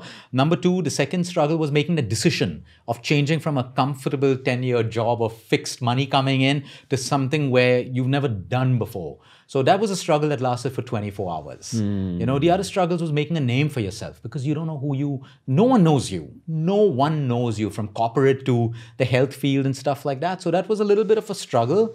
But I think that was, the third part on a personal front. So when I got married and we had Tiana a year later, that was the time my career was like, I needed to be in London, Dubai, all of these places. So that, thing is like your wife's going to deliver a baby, okay? And this is the time where you can't be there, okay? So that was a little bit of a struggle, but of course I had her support completely. Her mom was down. She said, just go for it and all of that stuff. So these were struggles which I still think about, but not really as a struggle. That's what I can think of right now. Yeah. At Atish22 asks, Luke, what's your way of dealing with toxic and negative people around you? And I have some context here. I remember being in this hall. I was hosting an event. You were one of the keynote speakers. You gave like a really powerful keynote speech. That's the first time I kind of had an open conversation with you also. I don't know if you remember this. And there was a panel you were a part of after your keynote speech, and you had dominated the room with that speech. I remember people being wowed. I was wowed. My co-founder Viraj was with me. He was wowed. That was the first time he ever came across. He's like, yo, this guy's got something. You were wearing a t-shirt and your track pants. And there was a businessman in the same room, on the same panel as you, who was kind of bringing the whole capitalistic side to the fitness discussion. And he began his talk in that panel by kind of criticizing you for having tattoos, and you handled it like a gentleman, man. You handled it like a gentleman on the outside, and I could see through you at that point, maybe because of all the meditation or just connecting to another child of God. I don't know. You didn't even let that shake you on the inside. He said something to shake you up. Do you know what I'm talking about? Yeah, I remember this. I remember this very clearly. You didn't get shaken up. Yeah. You're like, yeah, cool, that's your opinion. About and you didn't give him the permission to affect you. Absolutely, because I didn't give away my power, right? I didn't give away my power. Only when we give away our power can we be controlled. So you have to hold on to these. I'm 100% clear of why I've done my tattoos, and it doesn't define who I am. At the start of my career, I used to go to the US to see patients in hospitals and stuff, and everyone would be, wear your long sleeves, people would see a tattoo and stuff like that. Today I walk in short pants and whatever to see my patients because they're like, Luke, you're real. We don't want someone coming with a suit and a tie. So people have perspectives. That works for me. It works for a guy with a suit and a tie. Big deal. Wear your suit and a tie. Don't try to change me. You have like this unshaken, concrete sense of self-confidence, which I've picked up from you. That's what I've learned from you. See, my job in that room is to share my knowledge. It doesn't bother me if someone's bothered about what I wear, unless I'm disrespecting someone and stuff like that. Like when I go to Dubai and I'm with the sheikh, he'll say, Luke, come as you are. But certain events, I need you to wear the Arabic tradition for respect of people. Absolutely fine. But other events, he's saying, be you. That's who you are. You're here not for your dress, you're here for your knowledge. So I'm very clear about that. So when I'm on stage or whenever I'm very clear about my intention. My intention is to impact people, give my message. Nothing else. Nothing else bothers me at all. So yeah, I handle this, it doesn't shake me up that much. It probably would before and stuff. Like when I was in the people pleaser phase, where like, okay, I better dress up now and go and stuff like that. But after a while, people want me for my knowledge, not for how I look and stuff like that. So yeah, I remember this. I remember this very, very clearly. Sorry, I'm bringing you back. No, I'm happy you brought it up again because I want people to know that, yes, it's nice to dress up, all of that stuff. I mean, you dress up fab. You dress up really, really well. It goes with you. My image goes with me. And I want everyone to understand that if that's unique to you and you're comfortable, it doesn't matter what the world thinks. It doesn't matter what the world thinks at all. I mean, look at David Goggins. Just all his interviews, the way he is, because you want me for my knowledge or do you want me to look good? Be specific. Tell me. Tomorrow you want me on a podcast that say, Luke, I want you to look good. Okay? It's different. Your intention is not to take my brain. I won't even come for a podcast because I'm not going to just dress up and come. So intention is everything. I want the younger generation also to realize that stop looking for validation. Are you comfortable? When I started off on Facebook and stuff where people were like, you need an image consultant, you need to dress. I said, my job is my message, my job is done. It's built a multi-million-dollar industry today, without me having to change my core and stuff like that. So yeah, I don't think these things shake me up at all. It's a personal decision. I don't have a regret. Now, if I have a regret, I would be attached to guilt. And I would be submissive to that person. Yes, I shouldn't, but that time I was young. I would justify. As a kid, teenagers, I was a DJ, so I would justify. You don't have to justify anything that you believe in because you're so strongly, include with what your beliefs are. No one can shake them ever. No one can ever shake them.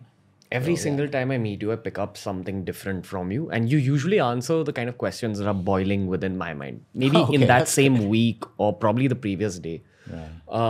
I remember this particular incident was the first time I picked up something from you. And I was dealing with a lot of image-related issues because I had just gotten into the world of fashion-based content. I was dating someone who's extremely image-driven at that point, and that energy rubs off on you. And I saw this happening to you, and my first inclination when this was happening was that I felt extreme anger towards that businessman, who I look up to now, by the way. I followed that guy on Twitter, and I see his thoughts, and I realized, okay, there's more to him. And this was one aspect of his insecurities that he was projecting on you.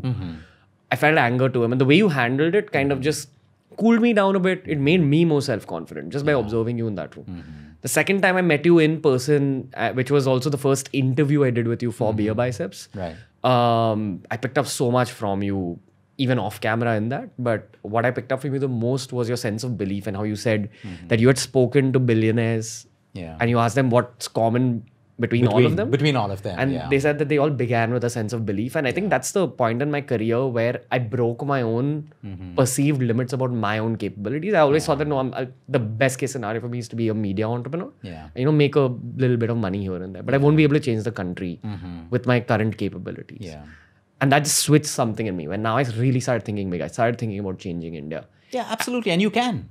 Why not? You're already doing it. See, you've done it. Even if you've done it with one person, okay, that means you have the capability to incite change. Okay. Now you're adding a number to it. Okay. It doesn't change the fact, okay, that, you know, you can't change. You changed one person. Now, like Bruce Lee says, you want to perfect that kick. Okay. Practice that kick 1,000 times. Period. You've got the first kick perfect.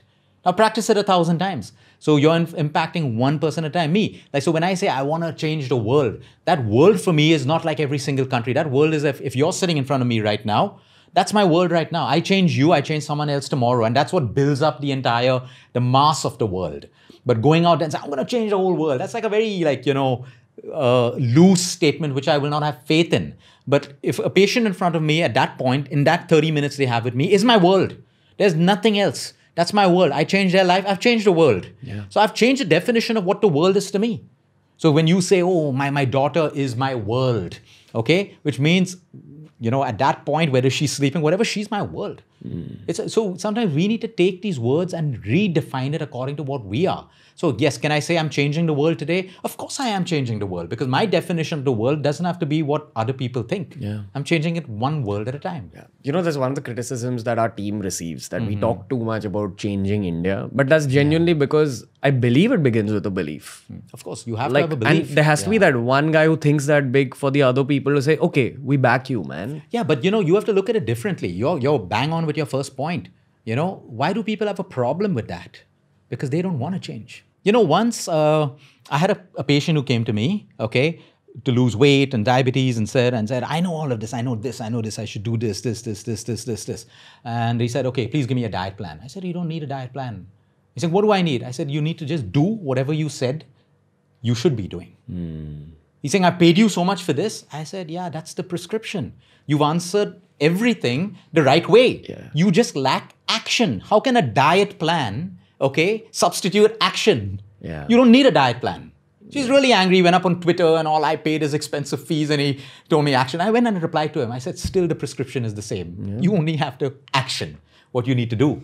You know, so we got to call a spade at some point and stuff like that. There are just too many people talking out there, but not applying. Not applying. And you know what? A lot of that comes from low self-worth. As well. 100%. A lot of it from low self-worth. And you kind of try eclipsing that low self-worth with your sense of intellect. Oh, absolutely. That's why I said extremes. Remember, people want to move into extremes. They feel important. They feel empowered that, oh, I'm vegan. I'm carnivore. I'm this. I'm no fap. I respect you. Do it quietly. Do it quietly. You know, I said this in a tweet, and I mean, you can bleep off the word. I said there are people who literally themselves senseless by overeating, over-consuming porn, over-dieting, over-exercising, and then they want extremes to solve the problem. Okay? If you over-consume porn, okay, no fap is not your solution. Okay? Balance is your solution.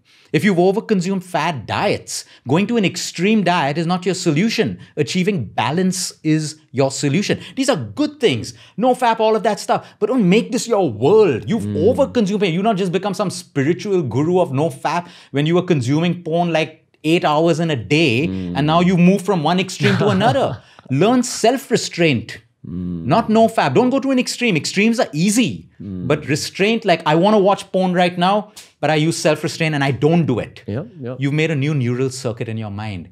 By no fap, you've not really developed anything else. Over time, yes, you may do it. But show me self-restraint and discipline now, in the moment. But you're empowering yourself with an extreme mechanism, which is not sustainable. The basis of Kama Sutra is balance. Okay? You're not like screwing and making love every single night. The beauty of Kama Sutra is there's a preparation towards that weekend, you know, of conversation, gestures, giving a flower, cooking food. That's your build-up. That's your foreplay to the main event and stuff like that. I mean, you're shagging every day and all of that stuff and whatever, and then you want to choose an extreme, and then that becomes your self-identity. That becomes your identity. So now you feel special. Oh, wow. But no, you're not showing people that you over-consume something before, so your extreme is not a solution. What about people, my happiest people, okay, are not on fad diets. They're not on fad exercises. They enjoy a shag whenever they want. They're doing all of these things and they're happy. So is extremes better than balance is the debatable question. Or is it as a sense of, identity? Yeah, I'm right, they're wrong. Yeah, and I'm feeling a part of a group. I can't stand up alone and say that this is it. I need to hide with a group. I have to hide with a group and stuff. I have nothing against these things. But my point is, you have to look deeper below these things and stuff like that. So I have people, no fab, look, I'm having night falls. What is your body trying to tell you? You have extra semen in your testicles. Go get a good shag, or if you have a partner, make love. Seriously. Listen to your body. These are natural things. And now over masturbation is your problem. You've abused the system. I talk about alcohol. The problem is never with alcohol. The problem is with the person behind the alcohol. If alcohol was bad, everyone should have liver cirrhosis. Everyone should be drunk. But the people who abuse it, use it with the wrong intention. So you don't blame the alcohol, you blame the person. So extremes, these things are messing up society. Every young guy thinks, I need to be, okay, let me select my path. Okay, vegans are getting attention. People doing it for the right reasons, great, I understand. Do it. Do it the right way, but don't make it your identity because your self-worth is so low. That's my point. Yeah, I feel like every young person goes through this, where you have to kind of bounce between extremes to then come to equilibrium. I've gone through that as well. Yeah, all of us have. Yeah. But finally, balance. Look, there's no debate about that. Look at nature. Nature is balance. It is balance. Even though one flower, a rose, there can be 5 roses, they will all look different. Balance. They can't all look the same. It's the same. We're products of nature at the end of the day. We work in balance of equilibrium. That's why it's called a rhythm. Your heartbeat is a rhythm. Your pulse rate is a rhythm. Your breath is a rhythm. What happens now if the rhythm of your breath changes? The rhythm of your heart changes. The rhythm of your pulse. You move away from, it's called homeostasis, when everything's working in rhythm. Okay, that is nature. The moment one of them change, your body moves into the sympathetic nervous system, fight and flight. Something's wrong. So until Ranveer's heartbeat comes back into normal, which is homeostasis, the body's in stress mode. It is rhythm. Extremes are not rhythm. It's disharmony. These people in extreme should be calmer people. They should be happier people, but they're more aggressive and angry and stuff like that because the intention is wrong. Okay, simple question. Sanket Khandelwal asks, how to maintain consistency in life? That's a simple but profound question. Yeah, I think it's a beautiful question because the 2 main ingredients for achievement on anything in life is discipline and consistency. So consistency is like you're already doing it, right? I believe you're brushing your teeth every morning, right? That's consistency, okay? It's the same thing, something that is important to you. If you're unable to be consistent with something, that means you've not assigned it enough of value. It's not important to you. Don't fool yourself. Make it important first, then it becomes consistent. Like brushing your teeth is important to you. You don't want your mouth to smell, so you do it consistently. Yes, it's become a habit because when you do something consistently, it becomes a habit. So if your health is really important to you, okay, so people come, Luke, I'm not motivated to work out. I said, because it's not important to you. It's not important to you. Make it important first. So you can't keep motivating yourself every day. But if you make it important, you'll automatically find. So it's all about assigning values. So whatever it is that you're trying to be consistent with, assign it value. Assign it value and then start doing it. You'll fail a couple of days, get back on. That's what builds consistency over time. Yeah. Okay. This is slightly kind of a health and maybe brain related question. Neetu Singha asks, I have dreams every night when I go to sleep. I never get a good night's sleep. And how to solve it?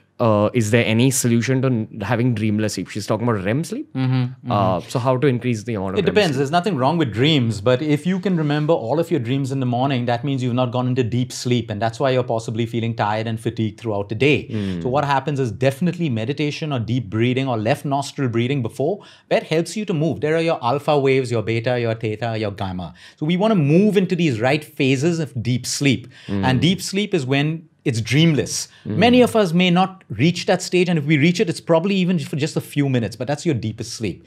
So if you can remember all of your dreams, you're not sleeping deep enough. the dreams are not bad. But what is your environment before you get to bed? You know, do your deep breathing, your pranayama, cut away from social media because that keeps the thought process going. You've not yet hit your waves of deep sleep.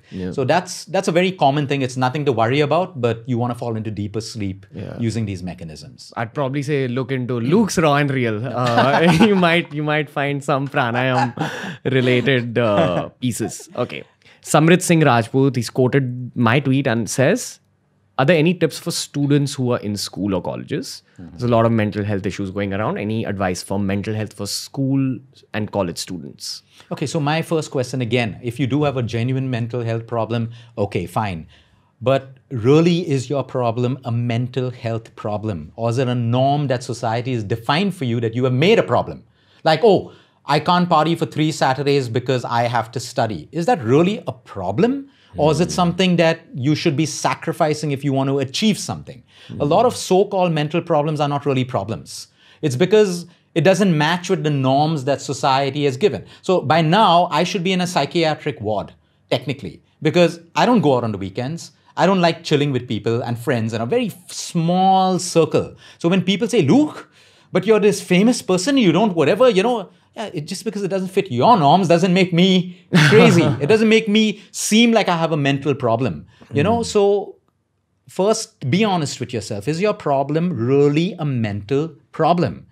If it is, if you need help, take it, however bad it is. Number 2, my most important point is, remember right now that you are responsible for solving your problem as well. Take help, coaching, mentors, reach out to people, your parents, communicate, all of that stuff. Being in your own little pit will not solve your problems. But know at the end of the day that only you can solve your problem. Whether you get onto medication, it's doing only its little job of balancing your serotonin, your dopamine, you know, whatever it is. But finally, you have to decide that I'm bigger than this problem. I'm bigger than this problem.